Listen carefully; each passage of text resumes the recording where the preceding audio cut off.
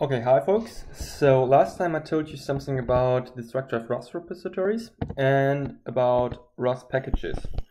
So just let me shortly state some facts about ROS packages. So in general, they consist of different subfolders in which, for example, the nodes, scripts, and the lunch files and so on are stored.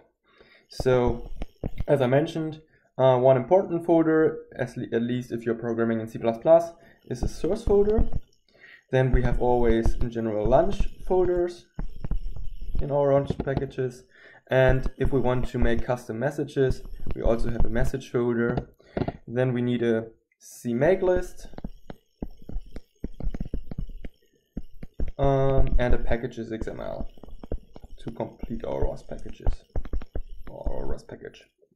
And if you're a bit more deep into ROS, then you might add also some script folder where if you mix Python and ROS code, where you have Python scripts. However, I recommend to either program everything in C++ or program everything in Python. However, that's up to you. And you might have also some header folder later on if your source files here getting really large. Okay, these are kind of a structure of ROS packages, and I told you last time that we also include the simulation environment as a package in our ROS repo. However, no rule without an exception. So since the simulation environment is basically based on Gazebo, the package structure looks quite different. So let's define how a Gazebo package works, which is basically also kind of a ROS package, or included at least in our ROS repository. So in our Gazebo package, we also have a lunch folder for starting later on our simulation. Then we definitely have a worlds folder where we store our worlds. And we have a models folder where we store our models. And then we also again need a CMake list and a packages XML. Okay. And if you're a bit more advanced, you can also create your own plugins, which you would store in the source folder. So this is for plugins or ROS nodes. And you might have also some config folder for configuration data and so on. Okay, let's start, and I will show you now how to program the whole Gazebo package in how to set it up and how to fill in all the required files which are required here in these different folders. We won't use this and we won't use this. First we concentrate on the world folder to generate a world. And then I will show you how to generate a lunch data, and afterwards we fill up our world with life by including some models. Okay, so here we are now back in Ubuntu, and this is our simulation environment package, which is suited in the diff-drive-robot repository, which we created last time. So here's our diff-drive-robots repository with the simulation environment package and our commander package. Last time I named it control package. I renamed it because commander is a bit more general, the name, but however the name is in general, so it doesn't matter in general, the name. And the whole repository is suited in the diff drive workspace, and there in the source folder where we can then build our whole repository, so all our whole packages. Right now we will concentrate on the simulation environment package. And I added all important folders already. So we need a lunch folder, we need a models folder, and we need a worlds folder. We need also CMake list text and a package XML. What these CMake lists and package XML include I will show you later. I will show you later. So first we go on the world file. So the world file is this file. I called it diff drive world, and it's also an XML file, but with .world as an ending. And let me open it in a real editor.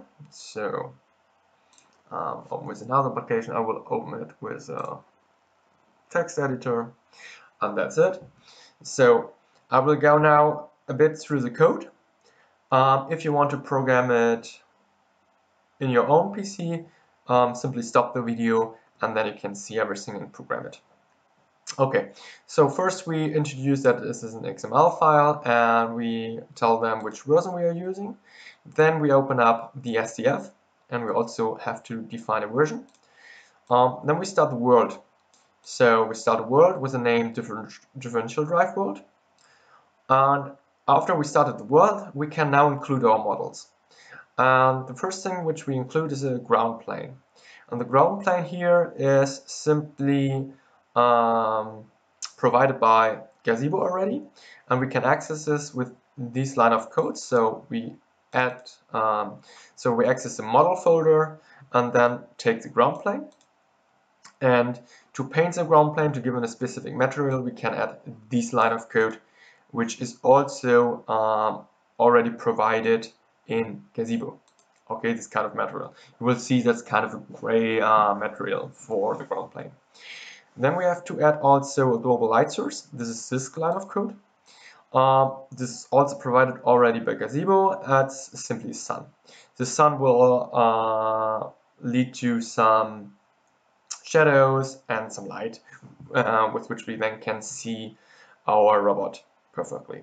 And then finally we have to set up the solver for our simulations and the physics. Right now we simply use the ODE solver for with 70 iterations and a real-time update rate of 1500. Okay. Here are some other specifications. You can simply use them as I gave it to you. However, you can have a much more deeper look into ODE solvers and such solver engines, because they are kind of, so they to understand them fully we would need a complete lecture. It's real a lot about how to solve differential equations numerically, because all physics are based on differential equations, and to solve them we're using some mathematical algorithms, for example Euler-Newton method and so on. However, if you want to go deeper into how this kind of solver works, then I highly recommend to attend some math class where they explain how to solve numerical differential equations. Okay, after we included all our models and the physics, then we simply close the world file and the SDF file, and that's it. So then we can save it and close everything. Okay, close.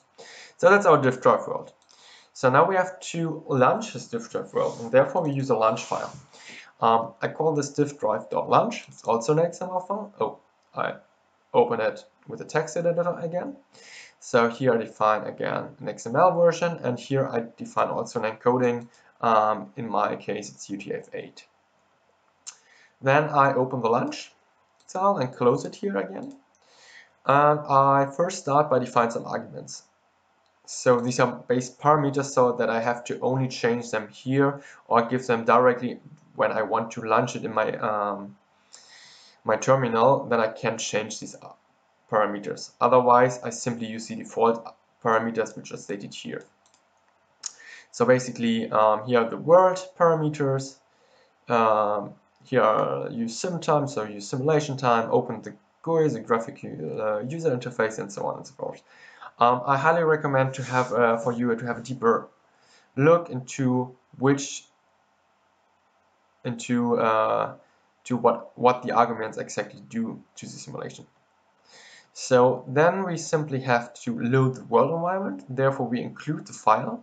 So we find Gazebo ROS launch empty world launch.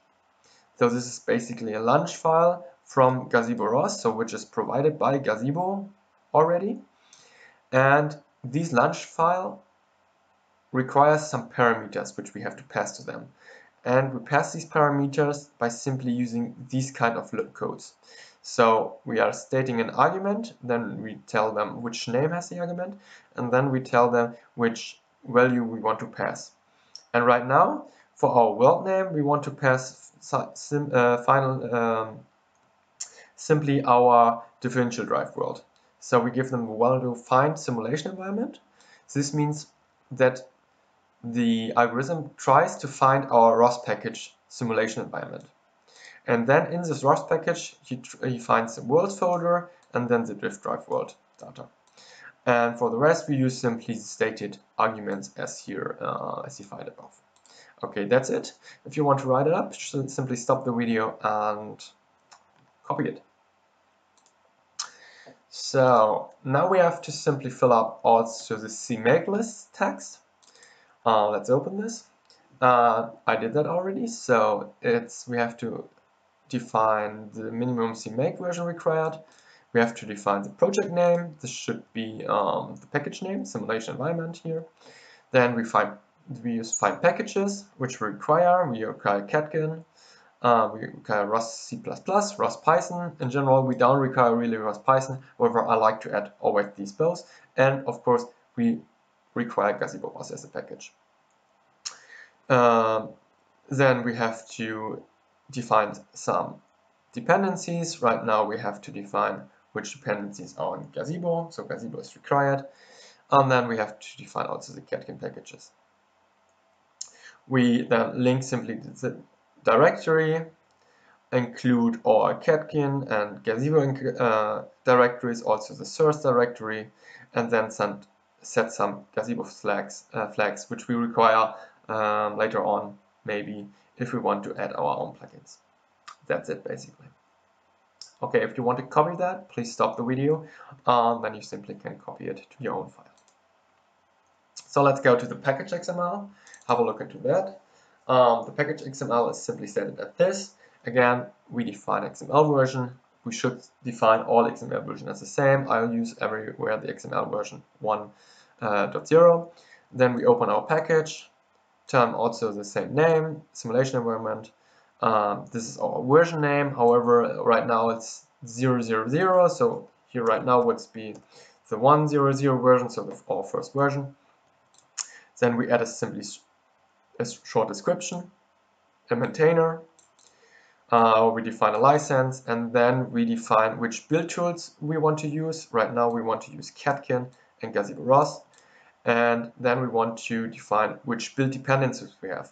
Right now we have the dependencies that we require the Gazebo ROS packages, the ROS CPP and ROS Python packages for building everything. Also, we need it at runtime, so that's the reason why we add here the run dependencies. And we also add some plugin passes, so passes for our Gazebo ROS. Right now we're adding here the lib library, the Gazebo media pass, and the model pass. That's the reason why we can later access, for example, our models directly. Okay, that's it. Let's save it. If you want to copy it, just again, simply stop the video and copy to your own file. So that's it. So that's our base structure. We have created the world file, we have created the launch file, we defined our CMake lists, our package XML, and now we can simply start our simulation environment. Therefore, we open up a terminal. We access our diff drive workspace. You can simply add cd for change directory, then diff drive. If you don't want to write out the full name, you can simply use tabulator. Then Ubuntu will fill up possible names. So then enter. So now we are in the diff drive workspace. Now we have to build everything. Therefore, we use catkin make. This builds the packages, and this ensures that ROS will find all packages. For example, when we are using ROS launch, we need ROS to find these packages. So we're hitting enter, and then everything will be built and should exceed normally. Okay, it's done. And now we can source the environment. So we source our environment by setting source devel setup.bash. So now the environment is sourced, and now we can ROS launch our environment. So ROS launch means we want to launch a launch script, and we first have to define the package where the launch script is suited in. So in our case, it's simulation environment. Again, if we search the environment, we don't need to enter the full name. We can simply use a tabulator, and ROS will find us the suitable package. And now we can do the same for our launch script.